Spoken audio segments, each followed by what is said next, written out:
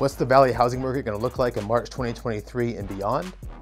Well, we just got in all the numbers from January and February, and there are some trends happening in our market that might surprise you.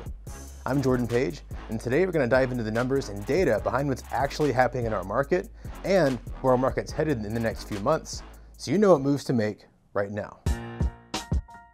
All right, guys, so if you've been watching the news at all, you know our market was an emotional roller coaster last year. We set home price records in the first half of the year, then the second half was marked by a downturn fueled by rising interest rates. And that saw home prices retreat back to where they were when that year began. Now for this year, just like in all my market updates, I'm only going to be talking about information that is fresh and local to our market. So let's talk about leading indicators. Now these are the first measurable signs of where the market is headed, and by paying attention to these leading indicators, you'll put yourself months ahead of the market, so you'll be more confident when you buy or sell. The first leading indicator I like to look at is active listings.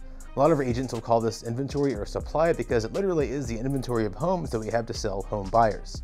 Now in this graph behind me, you can see the gold line for 2022. You'll see that since the middle of last year, the number of active listings was going up. When you have an abundance of supply, it puts pressure on the market to lower prices, okay?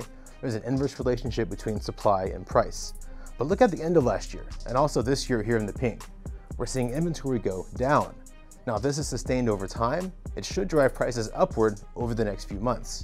So the next leading indicator I like to look at is pending listings. Now these are listings that have accepted offers, but they haven't closed the deal yet.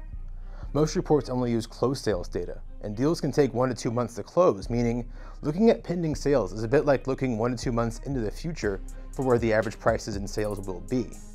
Now in the graph behind me now, you'll see the gold line for 2022. You'll see last year had a steady decline in pending sales as interest rates slowly crushed that buyer demand.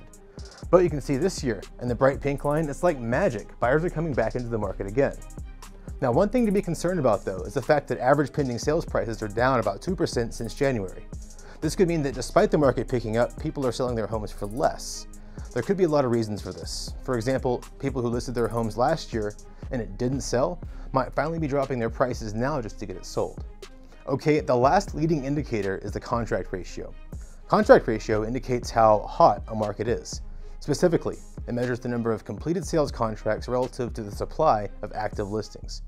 Now, a balanced market will show a contract ratio of between 30 and 60. That's this white space in the middle there. The big red space indicates a hot market, and as of March 1st, the contract ratio for all areas and types of homes rose above 60, meaning we're officially in a hot market again.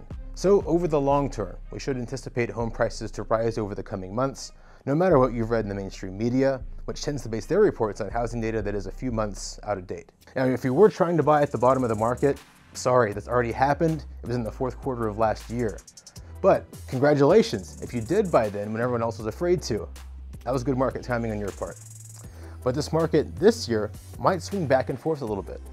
Interest rates very recently were raised nearly half a point, which can have a huge impact on the buyer demand for homes.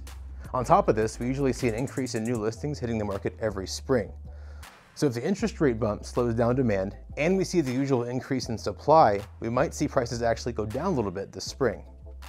It really is kind of a tug of war between interest rates and inventory. Over the short term, it's definitely something you want to watch out for if you're in the market. Now, that being said, over the long term, inventory always wins. And so, here's my advice for buyers right now. A lot of people can't afford to buy with today's rates, and I get that. But if you can, then buying soon is better than buying later. Nearly every expert in the market expects modest gains in the real estate market this year, and if you wait until the next drop in interest rates, you'll A, be leaving money on the table, and B, possibly find yourself in bidding wars for properties again to drive prices up, obviously. And my advice for sellers, the conditions are not perfect for you right now. I'm sorry.